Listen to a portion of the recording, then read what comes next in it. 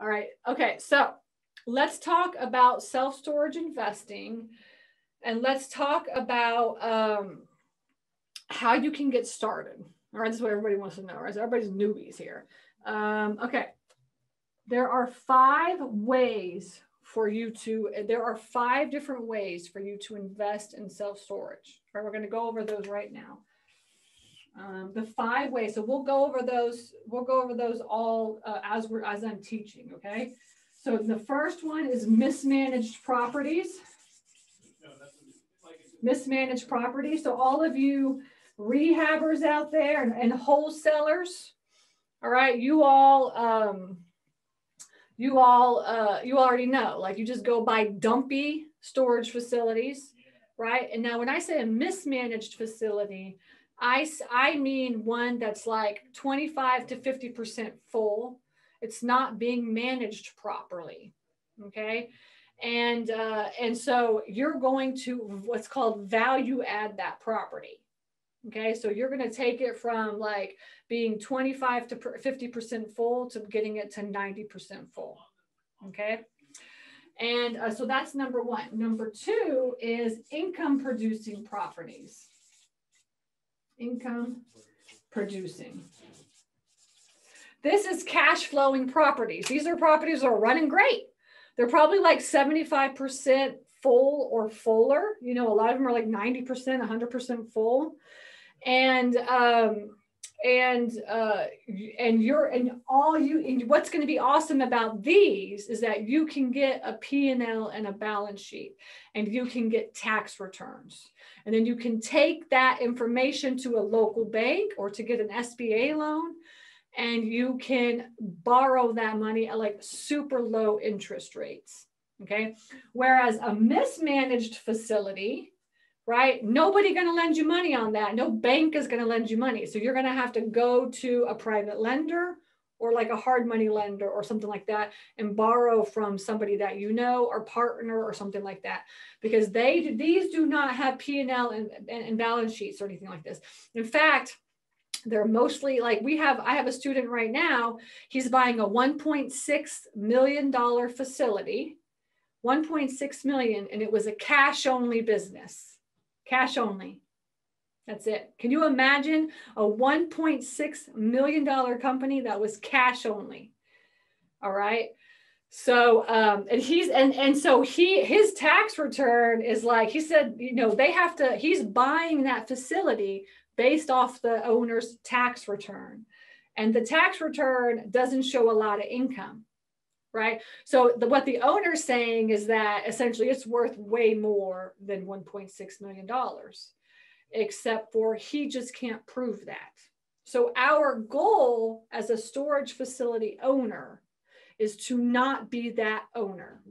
Okay, your goal is to not be the storage facility that I want to buy in the next couple of years, right? So we are going to run our businesses properly. Gone are the days where you take where you take check and cash.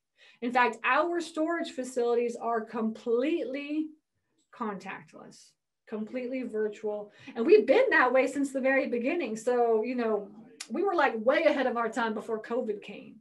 Okay. There is no reason for you to have to meet your tenants. You can do everything online or by the phone now and set it up and automate it that way. Okay. But this owner of this, it's almost 300 unit facility, got up every day, drove to his storage facility, which was right around the corner, and worked his business 7 days a week. And he had notepads where he was keeping track of everything. He had no online software at all, nothing. And in fact, he only took cash, and then he said he pocketed most of that money. That would be a mismanaged facility. Okay, that would be a mismanaged facility. In fact, we ran numbers on that, and the opportunity value of that facility is like $3.2 million, and he's getting it for $1.6 million. Okay. All right. Income producing is like, you know, when you meet somebody that is an income producing property and they have their P&L and their balance sheet, guess what? They want to show that to you. They're like, oh yeah, I want to get the highest amount, the value if I possibly can get. Okay. So they're going to pull out their tax return. They're going to pull out their P&L. They're going to pull out their balance sheet because they want to show you and they want to get the most amount of value. And they want the bank to appraise that at the highest value. Okay. So a lot of times with income producing properties, it's different from a mismanaged property. Mismanaged property is really based on opportunity cost and value add. Okay. So, and essentially like all the properties that we buy all mismanaged facilities. And our goal is within like the next 3 to 5 years to double that value, right? That's our goal. And that's kind of what we look at. All right. An income producing property, most of the time, you're going to be basing your numbers off of the income that's already coming in, right? And it's a business that you're buying. And then sometimes there's some value add, like maybe you can raise the rates or you can build on and add more units. There's more land that you can add and add the value on. But when you run your numbers, you're basing it on that as is cost, right? So this would be as is, and this is value add or opportunity cost. That's the difference between both of those, okay? And then you also have new construction. Number 3, new construction. There is not enough storage facilities in the world. Now, maybe if you're living in these major metropolitan areas, they're oversaturated. So for instance, like Austin, Texas, like you don't want to be building in Austin, Texas. There's way too much. All these metro areas, they're all like those are, you don't need to be focusing on that anyways. You want to focus on secondary and tertiary markets. Okay, secondary and tertiary markets. So the way that the market looks in the storage facility world is you have your primary market, your secondary market, and your tertiary markets. Okay, so this is primary. And your cap rate for a primary market is going to be between 5 and 7%. Okay. Now, this is nothing like this is commercial real estate, but actually storage facilities are considered warehouses. Okay. So this is not like, you know, like how many doors do you got? This is not like multifamily. Multifamily is calculated completely different than storage facilities. All right, so storage facilities are considered warehouses. All right, and commercials like kind of a weird way of looking at commercials. You've got like retail commercial, you've got multifamily commercial, and then you've got like warehouse commercial, right? Or industrial. It's like industrial commercial, kind of. It's kind of how you look at it, and they're all they're calculated in the same respect, and then but like they're different as well too. Okay, just so you know, just give an idea. So in the markets, you have 5 to 7% cap rate in the primary market. This is self-storage, remember. In your secondary markets, you got an 8 to 9% cap rate. Okay, this is cap rate. Yeah, my handwriting is horrible. Sorry, y'all. Okay, and the third market is the tertiary markets, and this is like a 10+ cap. Okay, now cap rate, all it is risk level. Risk level. You don't want any risk. You go into a 5 to 7% cap rate, and you know you're going to make money, right? Might not be a lot of value add, but you're going to make that monthly income every single month. But it just costs more. It costs more money here. And then the secondary market. So, and this would be like, for instance, I live in Atlanta, I live in the North Georgia mountains, but I live like the Atlanta area. And Atlanta would be considered a primary market, right? Inside the perimeter of Atlanta would be like the primary market. Outside of the perimeter of Atlanta would be a secondary market, but maybe a primary market. Maybe, you know, because like, you know, competition is starting to grow, right? So that might be, that primary market might be bigger in the Atlanta area. And it really depends on which city you're talking about, whether or not you're in a primary, secondary, or tertiary market. Okay. So primary, and then we have secondary, and then tertiary is like out in the country. All right. Secondary would be like the burbs, right? The burbs. Okay. So if I'm talking about a smaller city, like I'm talking about like Augusta, Georgia, Augusta, like, you know, it's like 75, I think it's like 7. How many? I don't know what the population of Augusta is. I'm guessing it's like 75,000. Okay. Maybe it's more, who knows? But essentially that primary market of Augusta is a smaller primary market versus Atlanta, but there is a primary market. Okay. And because it's a big city, so obviously there's a primary market. Okay. And then the secondary market would be like the burbs of Augusta, which is probably way bigger than that primary market. Okay. And then the tertiary market is like, you know, all the country around or in the middle and between the next city is the tertiary market. Right. And so you want to think about your area and where you live. Right? Or do you live, put it in the chat. Do you live in a primary market, a secondary market, or a tertiary market? Can you put that into the chat for me and let me know, you know, what you guys are into? We've got a lot of primary markets. We've got secondary, or if you guys like, I have no idea, then you know, you can put that as well too. Yeah. So San Diego, definitely a primary market. California is going to be like, if you want to get into self-storage investing, you got to have some money. All right. So like I have students that live in California, and they do not invest in California. Okay. They invest in like outside of California. Okay. So, you know, just California expensive. That's just how it is. Right. So all the Northeast up there, like I have a student in Baltimore, Maryland, that just bought a storage facility in the Five Fingers of New York, and like one of those little Five Fingers areas. Right. So a couple hours, you know, up that way, not too far. The good thing with storage facilities is that you could really be anywhere in the United States or world and run your storage facilities. And this is something that I prove to my students all the time, because my husband and I, we travel at least 6 to 8 months out of the year. Last year, we traveled 8 months. We did 4 months, a road trip, 4 months. And we did 16 national parks in 16 weeks.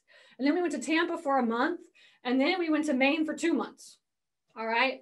So if when you start getting into owning these facilities, your job is to make sure that you make that completely passive.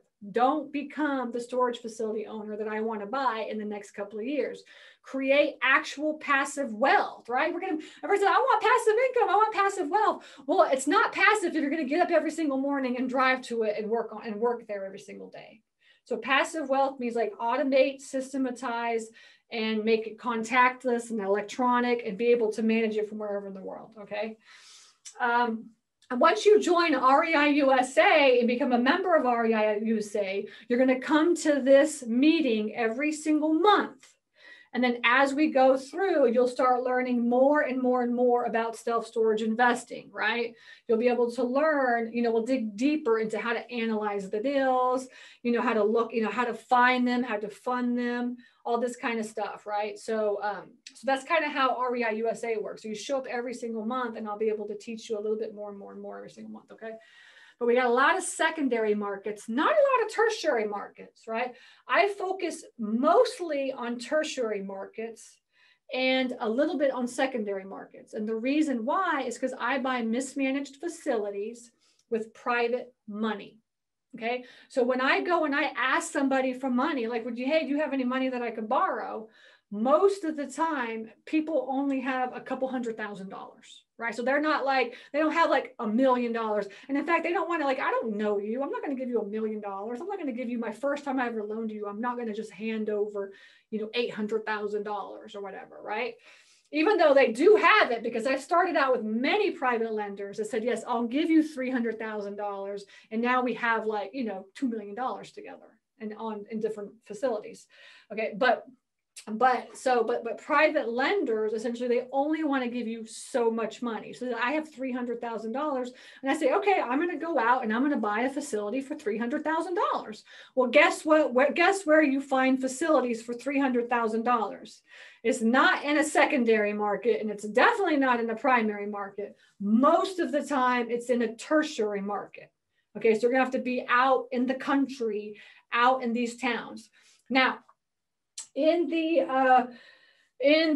storage investing world, what you're going to want to look at, right? And we'll get back to my 5 ways. Don't worry, I haven't forgotten about that. But what you're going to want to look at in the storage investing world, okay, is the population, It's all about population. And you want to be a storage nerd, right? Then you start talking the lingo. And the lingo is, what's your total square footage? Right? But also the total square footage of a 5-mile radius, right? So this is like a 3 to 5 mile radius. I would say like primary and secondary, it'd be like a 3-mile radius, and a tertiary, it'd be like a 5-mile radius, something like that. You know, it might be a secondary, it might be a 5-mile radius. The secondary is like, there ain't a lot of people there. You know what I'm saying? So population divided by total square footage. All right. So, and that's going to tell you whether or not it's a good deal. Now, that's a very quick analysis, right? That's not how you actually truly run your numbers. You have to learn commercial deal analysis. You have to really learn how to run your numbers. That's the hardest part, is learning how to figure out if it's a good deal. All right. But anyways, population divided by total square footage. Okay. So how do you figure out the population of a 5-mile radius, right? You got to figure that out. So you got to figure out how you can do that, right? There's a softwares, or like you can Google it or whatever. And then you have the total square footage. Okay. And then you have to figure out how many storage facilities are in that mile range. Now that seems like that would be an easy peasy lemon squeezy thing to do, but it's not. Okay. All right. Because guess what? You're going to go online. Boop, boop, boop, boop. I want to buy a storage facility in like Waxahachie, you know, Texas or whatever. And you look up the population. The population is like 5,000 people. And then you count all the storage facilities on Google, and you calculate the total square footage, and you divide it by, divide that number, right? Something like that. This is what people do. Okay. But the truth of the matter is that as many storage facilities that you see online, right, under like Google Maps or whatever, there's going to be the same amount of facilities not online. Okay. And that is called, to me, that's called the hidden market. The hidden market. Okay. The hidden market. So now what that means is that you've got to be able to find those storage facilities that are not on Google Maps. Okay. All right. So that's the question, is how do you find those? How do you find those? And so we'll get into that. We'll get into that a little later. But I wanted to let you know, quick calculation. The answer to this is between $6 and $8 per square foot. If it's a $6 to $8 per square foot, that would be like, yeah, it's a good deal. Below or higher would be like not a good deal. So in the self-storage investing world, you have to be able to, you have to understand and look for populations and really try to hone in on which size towns or cities you can afford. All right. Which towns and cities you can afford. All right. And that's number one. And then number two is you have to take the total square footage of that town and try to divide it by the population to see if it comes into a 6 and 8. Is it a good area to be in or not? Right? To be investing in or not? That's the question. Is it a good area to be investing in or not? I'm going to go within a 5-mile radius. I'm going to figure out the population of that area. I'm going to figure out the total square footage of the area. I'm going to divide that and see if it comes into 6 to 8. If it does become 6 to 8, I'm going to focus on that area. And either I'm going to talk to all the owners in that area and try to get them to sell to me, right? Or I'm going to build.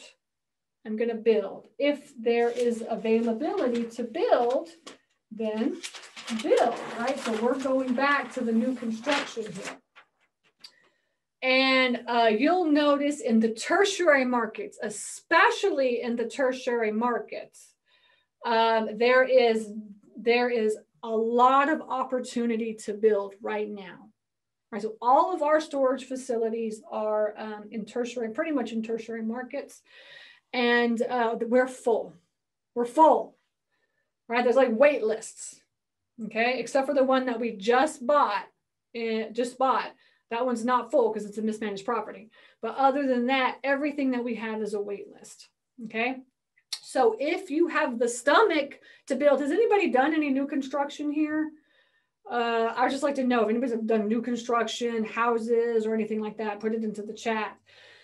New construction is a lot of work. If everybody knows you've done new, yeah, there's a lot of people in here doing new construction. Good. New construction is a lot of work and it takes a lot of time and a lot of upfront money, right? You got to borrow that money. Okay. So, okay, good. People built their houses, home builders. Good. Awesome. Okay. So if you have the money to build, which means you will go to a local bank and you will get a loan. And the loan is a new construction loan, right? And you will put 20% down and it will be like 4% interest for 20 years, like a totally awesome loan. And then you will take the next 2 to 3 years to build that sucker because that's just how long it takes. Okay. Now, if you do want to do new construction, if you're interested in new construction, say, yes, I'm interested, then what you're going to do is you're going to have to find the piece of property, the land, right? That's number one. It's like, and a lot of people come to me all the time, like, oh, I got the perfect property to do land, all right, to do a storage facility. I got the perfect land, right? So you're going to buy the property, right? You have to go to the county and make sure, first of all, go to the county and make sure that you can build, right? Make sure the city or the county or whatever it is that you can build, and it's zoned properly, right? So is it zoned industrial? Most of the time it's industrial. We're considered industrial. Is it zoned industrial? If it's not, can you rezone it to industrial? If it's residential, a lot of times you can't rezone it to anything, right? So, so you want to go to the county, talk to the county, get any kind of test, environmental grading, soils, feasibility studies, all the things that you have to do. And all of that just takes time. It just takes a lot of time and effort and upfront money, because it costs, like feasibility studies could cost $5 to 10 grand. Your soil testing costs like $5 grand or whatever, so you got to just have this upfront money, plus the land costs money. So anyway, but if you can afford that, if you can get a loan, if you have good credit and you have some money to put down, highly recommend just considering new construction, because I'm telling you, I'm seeing it in my students are doing this and then they are baking. I just talked to one person that borrowed $500,000, all right, built 150 units.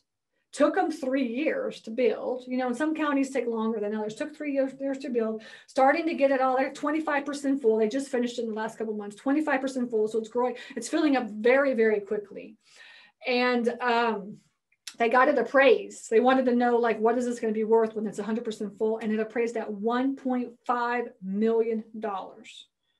So they are borrowing $500,000 and they're going to make $1 million off of that. It's just insane what you can make with the new construction. Okay. So that's why I love new construction. And I'm also looking into new construction, over and down the road as well. Okay. So new construction is number 3. All right. If you can afford it. Number 4 is conversions and developing. Conversions.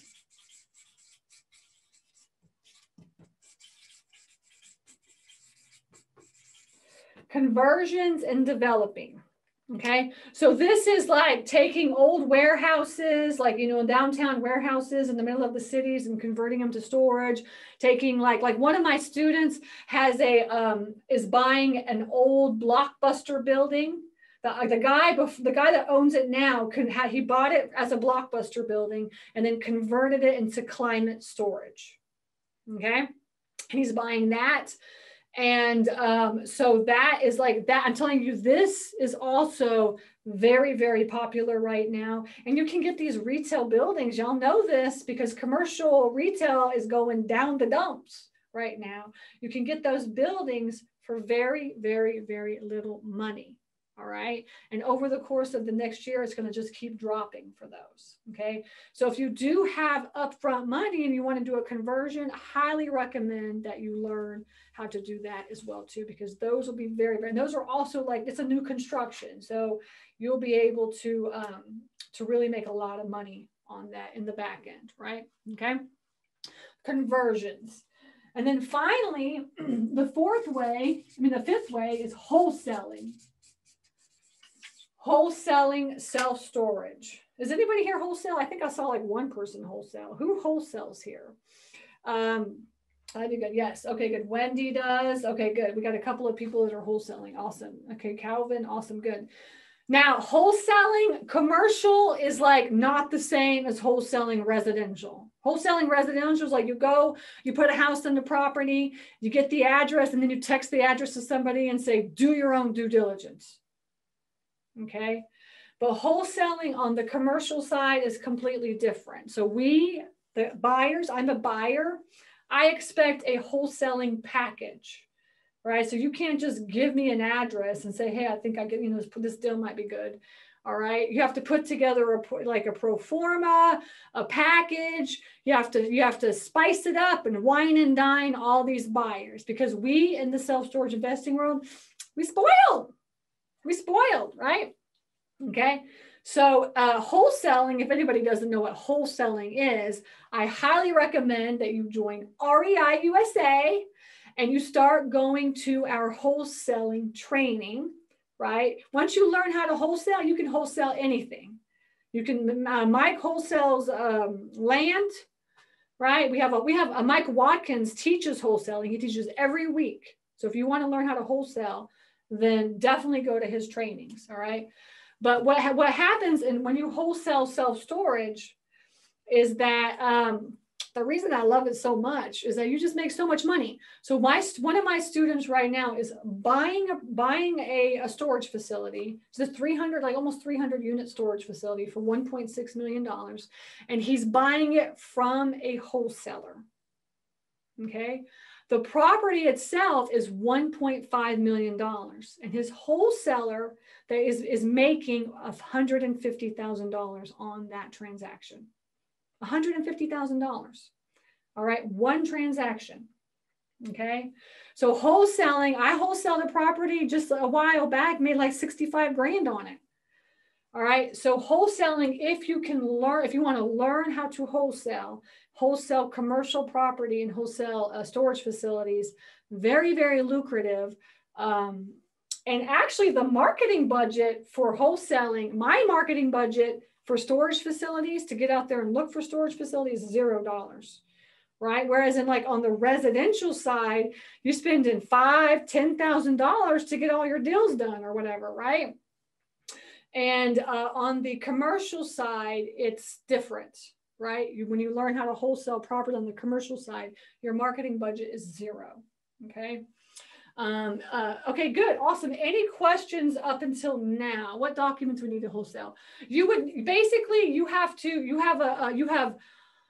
give all the information about the facility, right? And then you have to show like a pro forma with all the numbers and what is what it's worth, right? I mean, people are going to want to know like, what's the cap rate? What's the cash on cash return? What's the ROI, et cetera. Okay. And then and all like pictures, like it's a whole presentation package is what it is, what you're going to be putting together, everything and anything that you can possibly put into because we just need as much information as possible. We just do, to look at it, and we'll sit there and we'll fine comb all that information. Okay. But yeah, so you need like all the numbers, the deal analysis. There's no comps. You don't do comps because in storage, there's no comps. Okay. It's income based is what it is. Okay. Let's see what else. Okay. So that is that. Now let's go back, since we got a few minutes left until the end of the webinar. What I want to do, if y'all are interested, is like show you how to find the hidden market. Would y'all be interested in finding some hidden market deals? While we're here too, as well, Tell me, of all of these 5, which one relates to you the most? Which of these, like you're like, okay, like I'm very interested in this property, this type of property. Do you have private money, or do you know how to get private money, right? Do you have 20% to put down, right? That's income producing. Or do you have partners that can partner with you to do these deals? You know, are you interested in new construction? Are you interested in developing? What would you be interested in? Mismanaged, income producing, new construction, conversions, or wholesaling? Which one would it be? Okay, Lynn says, I'm really interested in mismanaged and new construction. Good. New construction and conversions. Who? Good else? What else? Opal says wholesaling. Awesome. Yeah, if you don't have any money, you're like, I ain't got no money, then you got to wholesale. Wholesaling is what you do when you first, when I first started, I started wholesaling. Back in the day, that's what I was doing, right? Okay, good. Patrick says income producing in California. Okay, good. Just got to have a lot of money, or you got to know where to get a lot of money, right? For California, because everything's just so expensive over there. Not doable, definitely not doable, but you just have to have money. But I would also just think, if you're in California and you do have money to spend, highly recommend looking also into conversions, okay? Because you can really make some money on that as well too. Marvin says mismanaged and wholesaling. Cool. Leon says mismanaged and new construction. Okay, good. Awesome. I love it. I love it. All right. So there, I mean, as I said, there's so many different, the thing is that there's these 5 paths for you to go down. All right. And depending on which one that you go down, the funding is completely different for all of them. So everybody's like, how do you fund a deal? Well, what are you going to be buying? That's the question. So you reverse engineer. My personal opinion is what you should be doing is saying, look, I know I can come up with 20%. I know I can come up with $100,000. And I have a partner that can come up with $100,000. So together we have $200,000. Well, guess what? When you know how much money you can come up with, that gives you a base point, right? That gives you like a starting point for where you should be looking in this market. Okay. So if you can come up with, you know, $500,000 down, right? Well, then you could be in like a lot of primary markets. If you can only come up with $50,000 down, well, you know that you're going to be out in the tertiary markets, wherever you live. And so kind of reverse engineer how much money you can come up with. Because the truth of the matter is in commercial real estate, most of the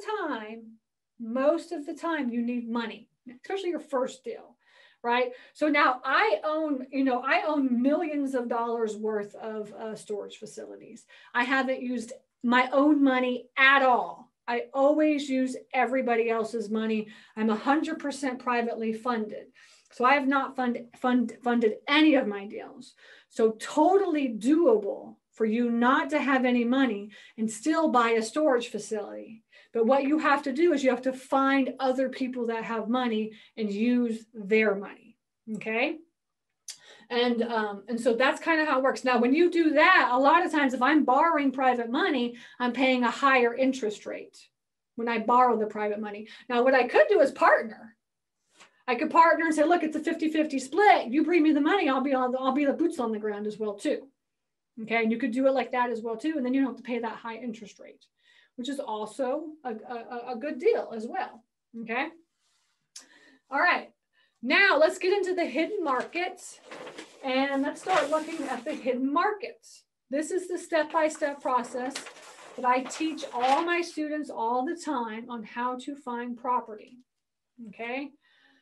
And you do not, I'm going to tell you right now, like I would say 95% of the time, you do not want to be going on to Crexi, LoopNet, MLS to find storage facilities, just like you don't want to be going there to look for anything else right now. Why? Because the prices are ridiculous.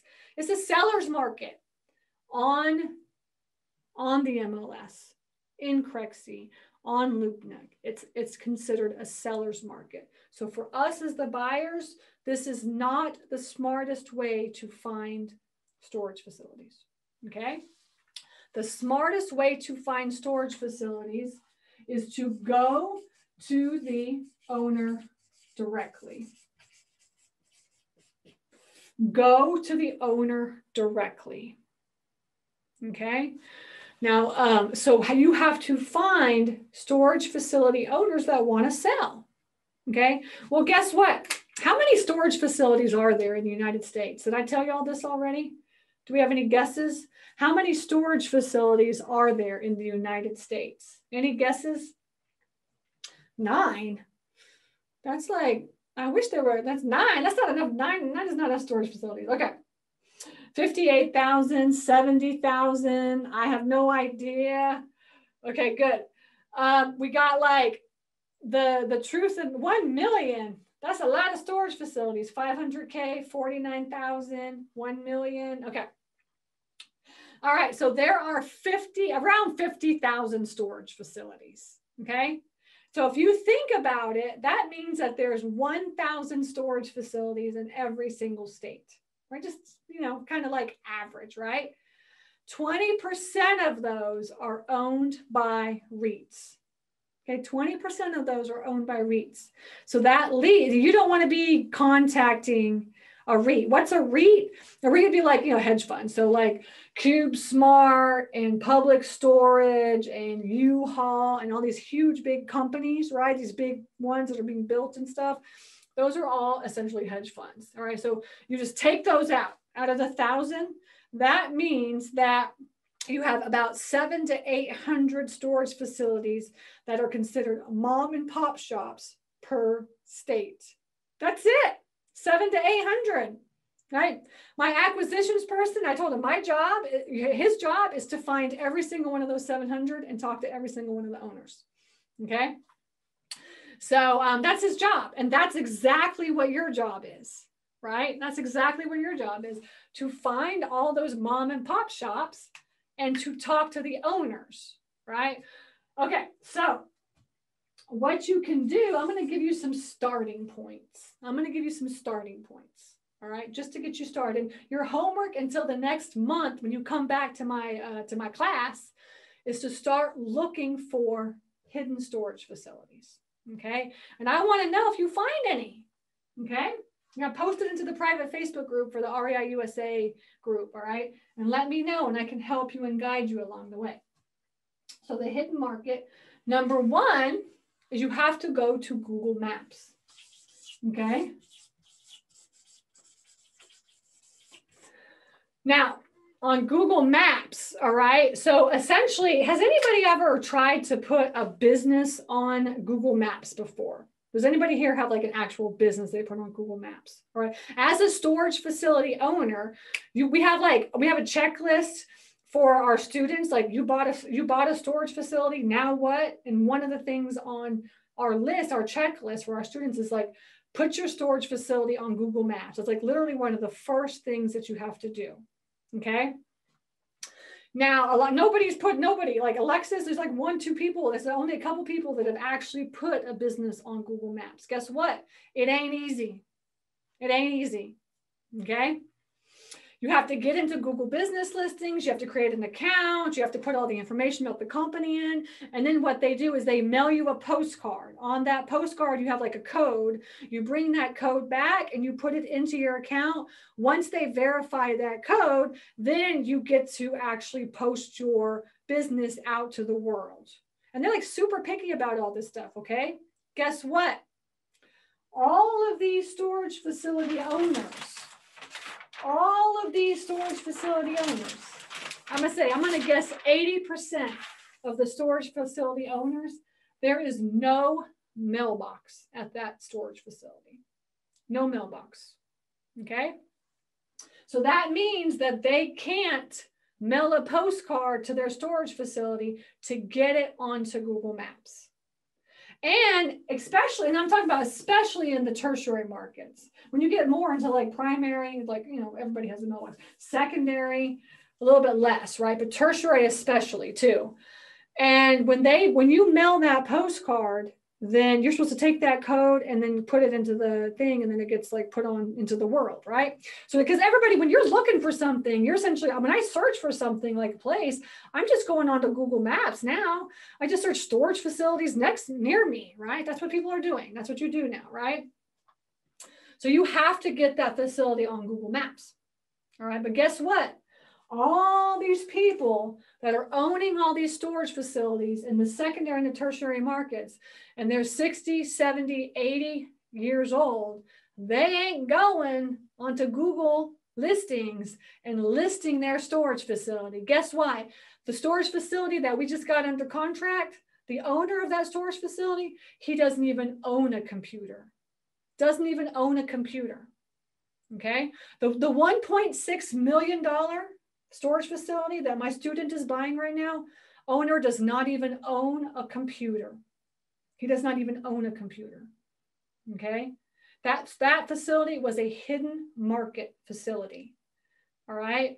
So you need to find those storage facilities that are not on Google Maps. Okay? Does that make sense? Say yes, I got it. I'm on it. I'm gonna be looking tonight. Okay. The hell yeah, I'm gonna go out and buy me a storage. I'm gonna look for some storage facilities right now. Okay. Now, Google Maps is going to be, when you go onto Google Maps, okay, and you look for storage facilities, there's like different levels on Google Maps too, right? Because guess what? You guys have never paid attention to this, a lot of y'all, right? But there's different levels of the Google Maps listing. So then, like, let's just say they happen to get it on Google Maps. Somehow they got it on Google Maps, right? Which just happens a lot. Like, you'll see a storage facility on Google Maps. It is like the completely wrong address, okay?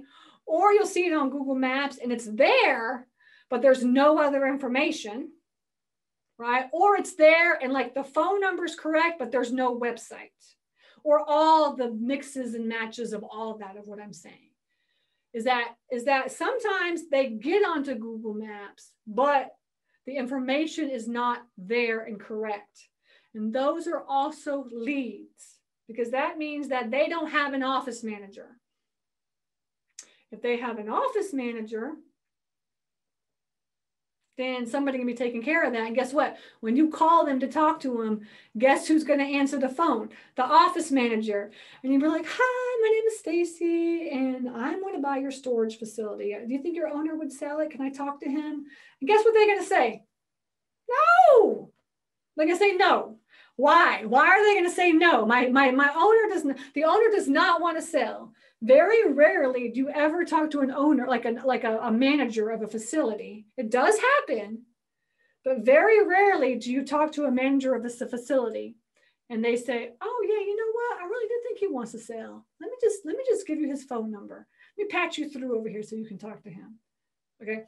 Rarely ever does that happen. So you don't want to talk to any facilities that, have office managers. Or what I do is we'll just like send them a letter or something like this. Like, we'll keep sending them letters and stuff.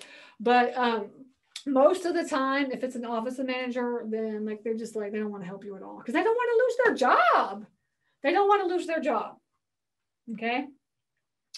So when you're going on to Google Maps, start paying attention to those descriptions, because that's going to be the first step. All right.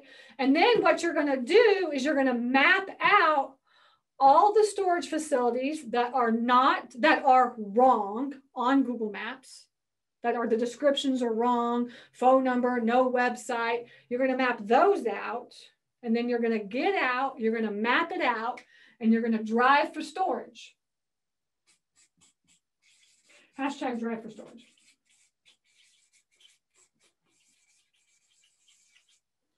Okay. And you're going to post out that you're driving for storage facilities, and then tag me in it and let me know that you're driving for storage. Okay. And you'll be driving around, and I'm going to tell you, you're going to go to all those facilities that you find on Google Maps that are kind of sort of leads. And then guess what? For every one of those facilities that you found on Google Maps, they're going to be a storage facility that's right across the street that is not on Google Maps. Right? So driving for storage is one of the best ways to find the hidden market. All right. And that is what your homework is for the next month, is to get out, to look for storage, like to go onto Google Maps, look for storage facilities, and just get out there and start driving. Okay. And see what is out there.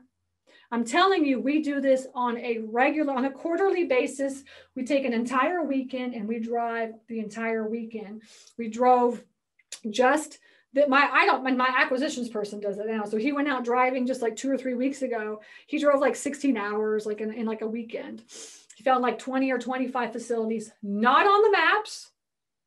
And we have 1 under contract right now from that. Okay. And also right before Thanksgiving, we drove around Friday, Saturday, Sunday. We found like 30 to 40 facilities, and we got 3 under contract. One of them I put under contract right that weekend. The owner was like, I need to sell this now. Yes. And I was like, this is my price. I'll sell it. He said, I'll take it. Okay. And so that is driving, that's finding the hidden storage facilities and contacting those facilities. And that's how you find the best deals. The best deals. Now that's just one itty bitty micro step and a whole long line of steps of what you got to do. All right. But at least it makes you aware of what the process is to find the best deals. And this is a great way, if you want to be a wholesaler, this is a great way to find the best deals. Actually, this is the way you have to find deals, because this is it. Right? Okay. Any questions on that? That is your homework for this month. Can y'all get out there for me and start driving for storage, and then come back next month and then we'll meet? And if you find any storage facilities, that like go out and just have like no expectations. Just go out there and look and start. And when you're driving around, like you ain't like jamming out. You ain't be like, yo, what's up? It's like you have to be quiet.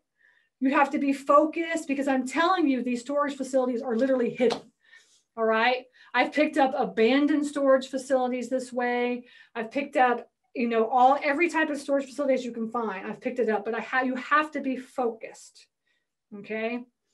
And guess what? You can go out and you can buy a list of storage facilities, but I can guarantee you that you sit there and mail out letters to a storage facility, they're not going to contact you. It's like very difficult, because these storage facility owners, in these secondary and tertiary markets, guess what?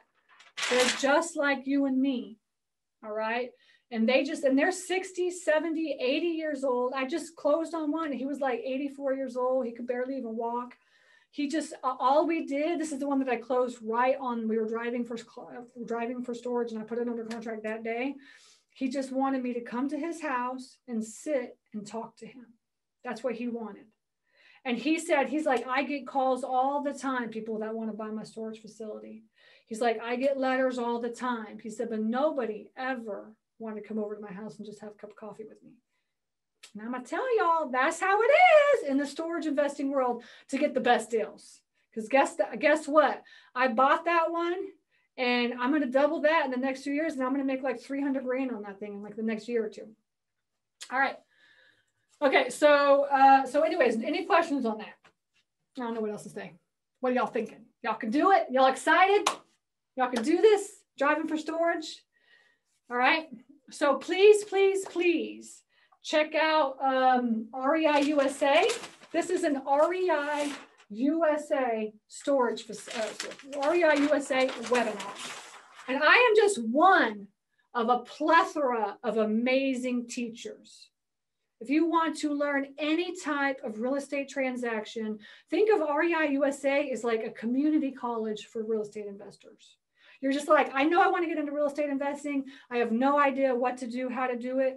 Why don't you just go and put yourself in front of all these amazing investors, learn about all the transactions.